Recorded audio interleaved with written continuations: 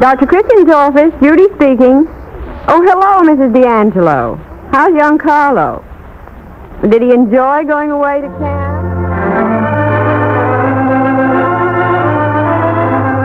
It's the Vaseline Program, the only show in radio where the audience writes the script.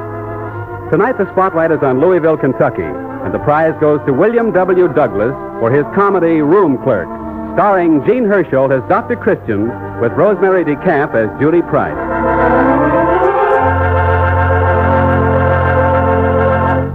Really? Little Carlo helped fight a brush fire, Well, that was a brave thing to do. Burned? Oh, my. Oh, I see. Well, thank heavens it was a minor burn. It's almost completely healed already, Who was the camp doctor? Oh, he's very good. Vaseline petroleum jelly, Oh, that's grand. No wonder it healed so quickly. Yes, there's nothing better for minor burns than Vaseline petroleum jelly. Medical reports on serious burn cases overseas tell about ever so many remarkable recoveries, thanks to a new treatment that includes the local application of petroleum jelly. Yes, that's right. Vaseline petroleum jelly is the world's leading brand. Oh, it's ideal for household burns. You just cover the burn with Vaseline petroleum jelly spread on fine mesh gauze. Then bandage firmly, but not tightly. If the burn is deep or covers a wide area, always call the doctor. I'd keep Vaseline petroleum jelly right in the medicine chest. It comes in both jars and handy tubes. Well, call again soon. Goodbye.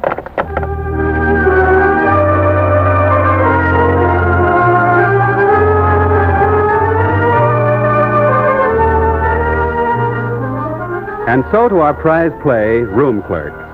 The curtain rises on a warm afternoon in River's End with Dr. Christian and the perfect secretary, Judy Price, in the doctor's office just finishing the day's work. Dr. Christian's office. This here is George, ma'am. I'm the bellhop over here at the United States Hotel. The room clerk's done passed out on me. Oh, almost. He's sick, ma'am. He's plenty sick. You say it's the room clerk of the United States Hotel.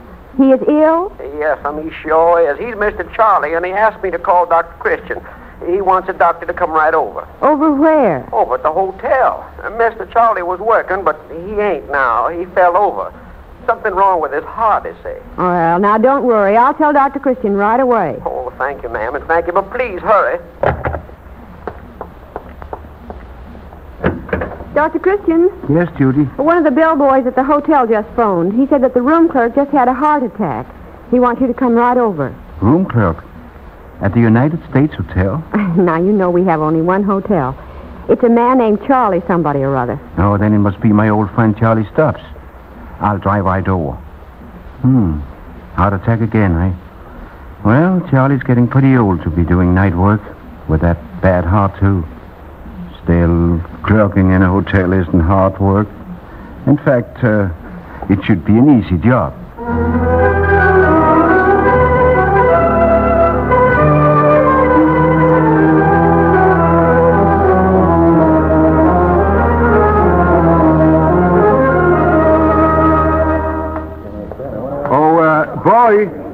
Boy, I'm Dr. Christian. Yes, I'm sure glad you're here. Where's the patient? Where's Charlie Stubbs? Oh, Willie and me, we helped Mr. Charlie over to the van in the lobby so he could lie down, Doctor. I see. That was good work. George? Yes, sir. That's me. I'm George.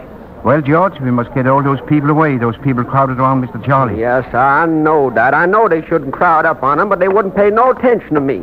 I'm sorry, but you'll have to ask your people to move away. We have a very sick man here, and he needs plenty of air. Please move back. What's the matter with him? Is he drunk? Not any more than you are, sir. He's ill. Apparently, he has just had a heart attack. Now, will you please move back with the others? Oh, George. Yes, sir. George, get me a little water in a glass, will you? About 1/4 of a glass, I should say. Yes, sir. Coming right up, Doctor.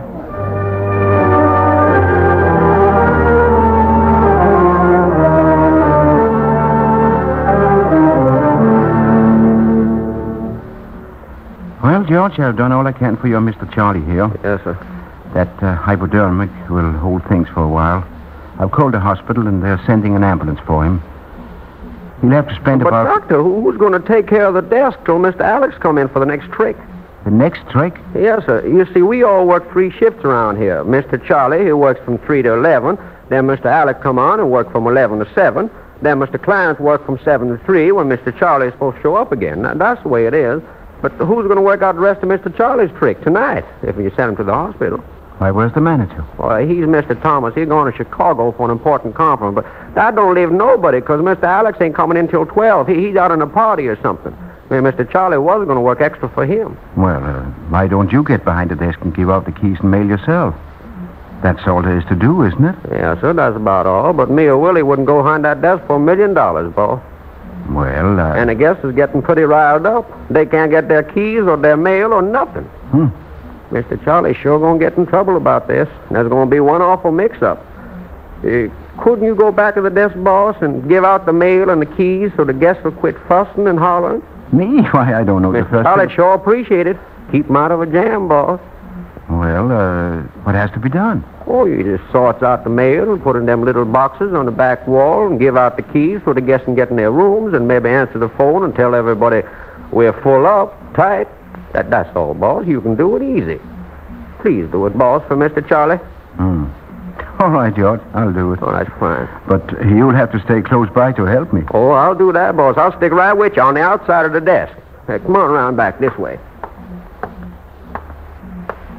Now, that's the door to the back office. Now, be sure to shut it after you're inside. It locks itself. And Mr. Charlie done left it open when he staggered out and called for me and Willie.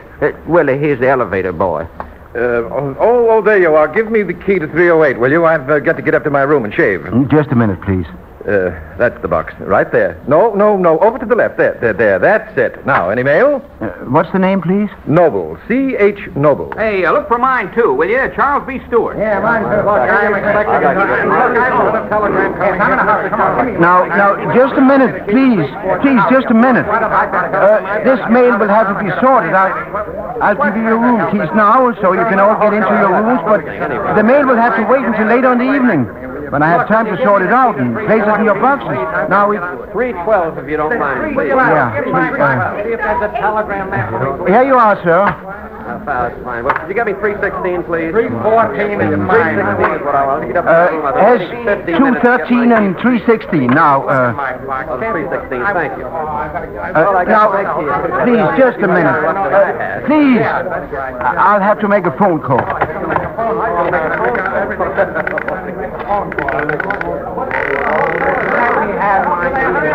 Dr. Christian's office. Judy, I'm glad I got you before you got away. What's wrong? Is there anything? Judy, drop everything and come right over here. Where are you? At the United States Hotel, and hurry. Is it an emergency? Do you need anything? It's an emergency, all right. I'm in an awful jam. I'll be right over.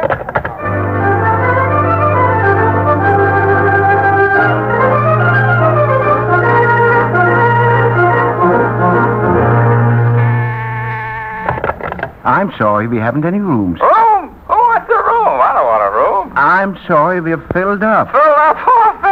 Oh, why? Oh, I don't want a room. I got a room now. It's number, let's see. It's room number 402. That's a house phone you're talking over, boss. Oh, and what is it you want, 402? What's the ice? What's the ice and ginger ale? Send an ice and send it right up, will you? Yes, we will. We'll send it right up. George, see if you can get some ice and ginger ale up to room 402, will you? Yes, sir, right away. But I'll get Willie to take care of him so I can stay here with you. Good evening. I'm Horace P. Tuttle. I'd like to have my room, please. Your room? Yes? Well, we haven't any rooms for rent. Why, wired for a reservation. I'm sorry, we simply haven't any rooms. We're filled up. But I wired. You've got to have a room for me. I'm a salesman. I've stopped here before, and you've got to treat me right. And I want a sample room, too. I'm sorry, we still haven't any rooms vacant. Now, look, my good man. I've got 2 big sample trunks all the way over here from the station. I've got to have a place to sleep and a place to display my line, my merchandise, my samples, and besides... boss, if you'll excuse me, the sample room is full up with soldiers. We've got 10 cots in there and a soldier in each cot. My laws ain't going to be easy to move them out. Soldiers like to sleep. Yes, but Well, why don't you try the YMCA? They might have My good man, do you know my line, my samples? I sell ladies' lingerie. Can you imagine me trying to display silly slips, fragile nightgowns, and so forth in the halls or lobby of the YMCA? Can you picture that? No, I can't. Of course not. Well, you'll hear about this. Judy. I came as quick as I could, Dr. Christian. What's the trouble? Everything. Oh, George, take Miss Judy around to the back. I'll let her in. Yes, sir. I've taken the simple job of a night clerk in this hotel, Judy. Huh? To help out my old friend Charlie. That bellboy George talked me into it somehow. At any rate, that's our job until 12 o'clock. Our job? Absolutely. I'm the room clerk. You are my assistant. Well, but... Now, first, I want you to sort out this pile of mail. Place the room numbers on the envelopes and file them in these little boxes back here. That alone will be a big help. All right, Dr. Christian. And hurry before that crowd of guests comes back. United States Hotel? I'm sorry, we haven't any rooms. Clerk speaking. Could you all send me up a teeny little bit of soap? I'm just dying to take a shower. Right away, ma'am. Wait. What's your room number? 204. George, I hope you're taking all this down. Yes, I'm getting it. Hello. There's a strange man trying to get in my room. Oh, he's in! Help! Help! Help! Room 313, quick! Quick, help! Quick, George. There's trouble in room 313. Let's go up there. Oh, my. Judy, take care of the desk. And Okay. you stay here, George. Yes, sir. I'll go with Willie. And Judy, give these orders for Charlie Stubbs to the ambulance driver.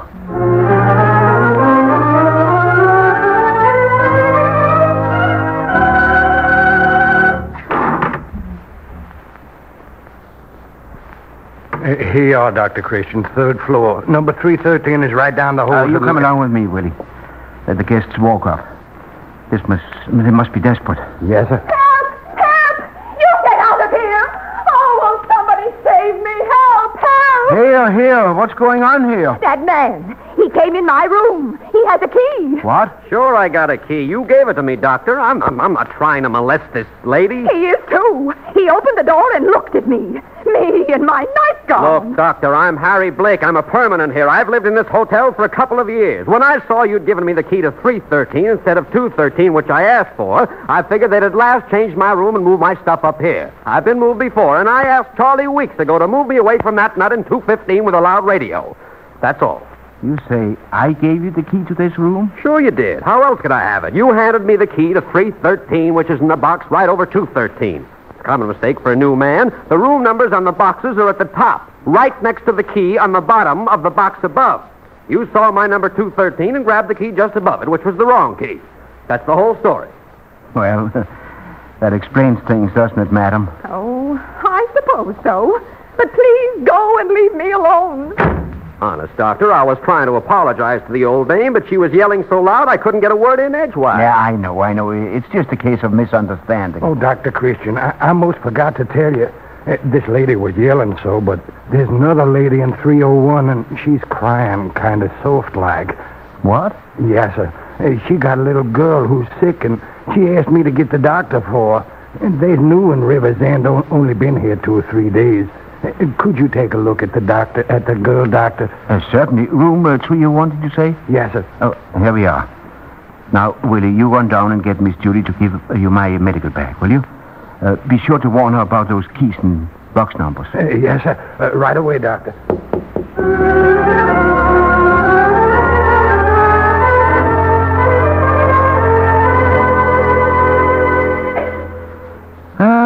There we are, Mrs. Edwards. Your little daughter isn't in immediate danger. However, she's a very sick little girl. She has scarlet fever. Uh-oh. Scarlet fever?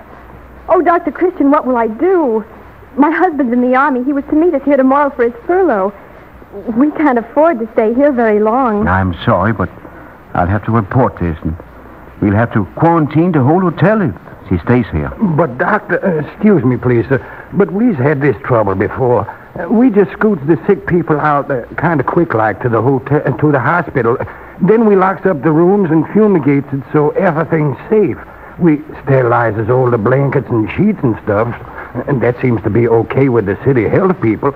We just can't lock everybody up in the hotel, Doctor, sir. Well, I suppose we could do it that way. Mrs. Edwards, get all of your things together. I'll call the hospital and have them send the ambulance for you and your daughter. And when your husband calls here for you tomorrow, we'll tell him where you've gone. Then you can make other arrangements. And now don't you worry. Everything will come out all right. Yes, that's right. Dr. Christian, he sure can fix things. Oh, I don't know how to thank you, Dr. Christian. We'll see you at the hospital, of course. Oh, and your fees. We'll manage that as soon as my husband arrives. Mrs. Edwards, we'll discuss all of that later. Come on, Willie. I wonder how Miss Judy's getting along. She ain't, sir. Huh? Miss Judy ain't doing so good with them keys and the mail. She's making the same mistake you did, only more so. I warned her, but it was too late, and they's crowding at the desk exchanging keys, and that man in 402, he's getting pretty high by this time, and he phones the desk every minute. We better go downstairs, sir.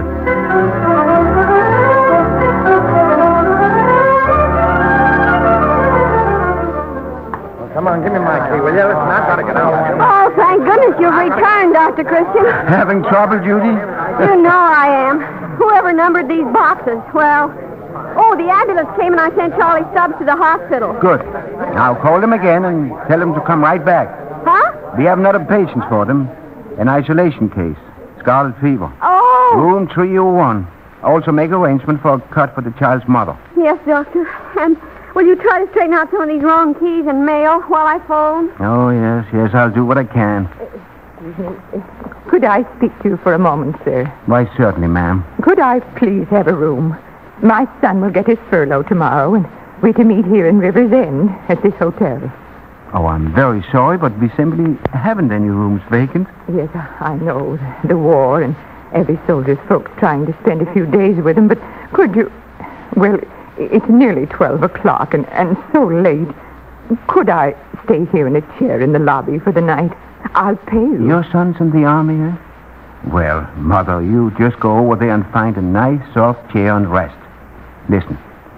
Now, don't tell anybody.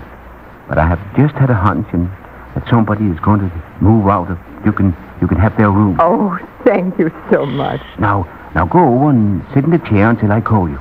Now, George. Yes, I'm right here. But how you going to fix up the soldier's mother when we ain't got no room?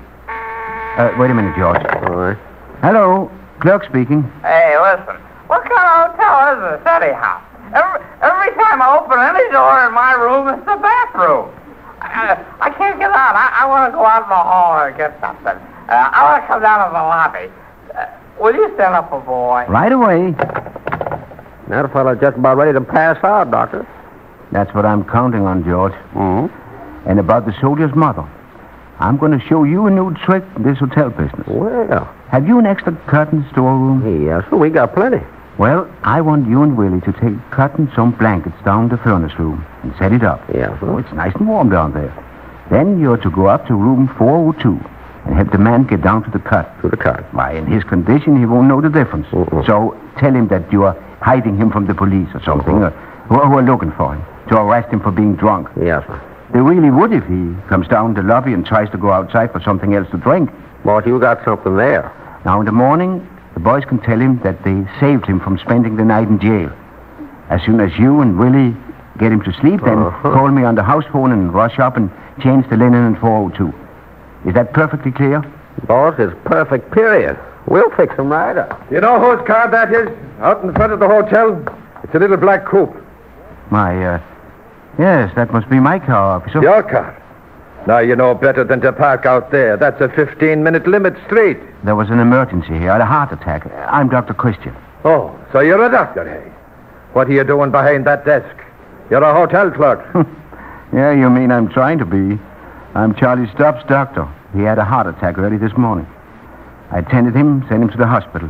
Spent the rest of the evening trying to hold down the job until the next man report. I'm Alex, the next man, as you call him.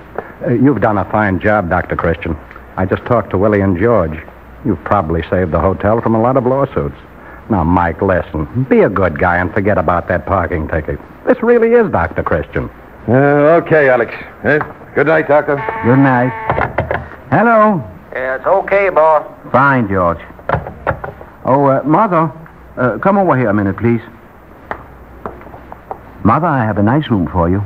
There's the key. Room number 402. Oh, you don't know how much I appreciate this. Yes, I do. But it's mothers like you that all of us appreciate.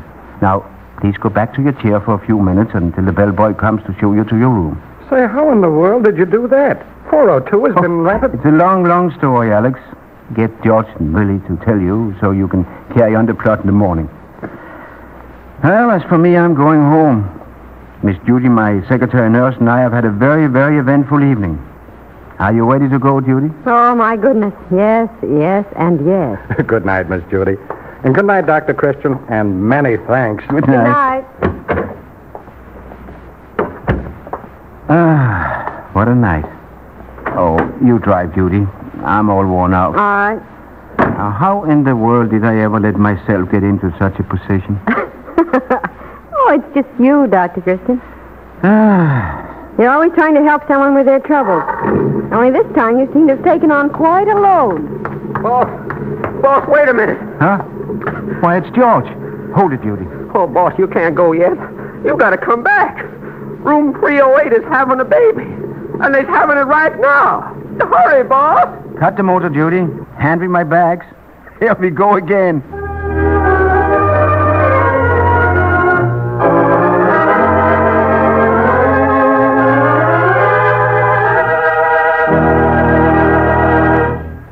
And the curtain comes down on another Dr. Christian Prize play with our star, Jean Hersholt, waiting to greet you. Man, you help make every first impression a good impression when you're careful about grooming.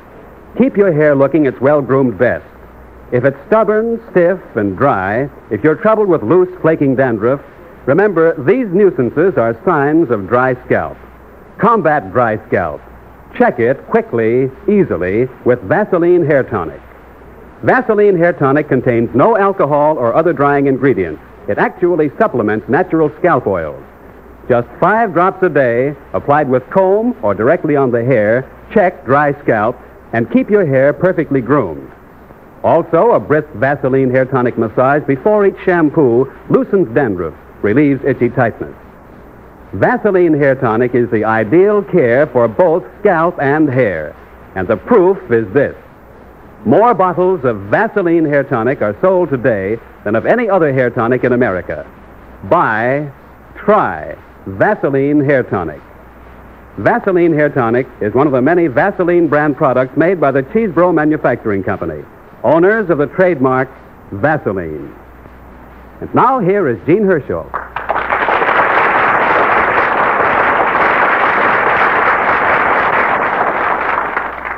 Thank you very much. The prize play, Room Clerk, you heard tonight, is the work of William W. Douglas of Louisville, Kentucky. And he tells us that he actually took a job as room clerk in a hotel to provide an authentic background for his play. Next week, we plan to present a prize play called Our Daughter Barbara by Louise Pickens of Charlotte, North Carolina. We invite you to listen next Wednesday evening to the Vaseline program, same time and same station. And until then, I'll say good night.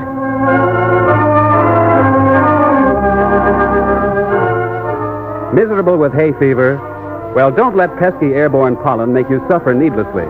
Guard against it with a little Vaseline petroleum jelly in each nostril each morning. For relief from hay fever, ask for, try Vaseline petroleum jelly.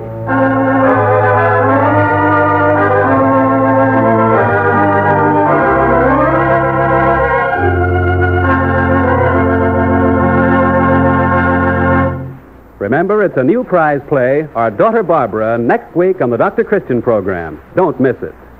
Bob Anderson speaking. This is CBS, the Columbia Broadcasting System.